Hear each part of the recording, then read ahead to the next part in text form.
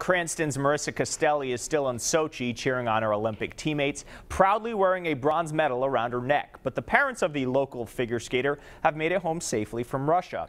I caught up with the Castellis tonight at their home in Cranston.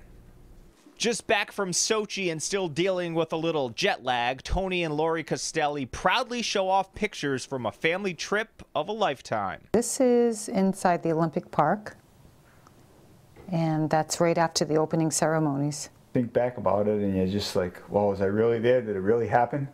And it's just amazing. After countless practices and trips to the skating rink, a lifetime full of hard work for Marissa and her partner Simon Schnapier paid off with a bronze medal in the team figure skating event and a top 10 finish. She's very proud of herself for the both of them.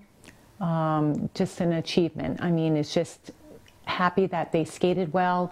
Every time they skated, they got their personal best. They try and beat the score that they skated last time. Now, despite being there for over a week, Lori and Tony say they spent only about a half hour with Marissa in between her busy schedule. Now back home, they're overwhelmed from the outpouring of support. It's been great. Everybody you talk to, the first thing they say, they bring it up and it's congratulations, and everybody's just so into it. It's unbelievable. But the Olympic journey may not be over just yet. The Winter Games in South Korea are just 4 short years away, and Marissa and Simon could be looking for more medals. They announced it the other day, so news to us.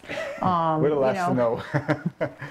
if it is, it's wonderful. If they want to go for that again, we're supporting. And Marissa will be back in town next Monday. It's been so fun watching them, living vicariously through their family.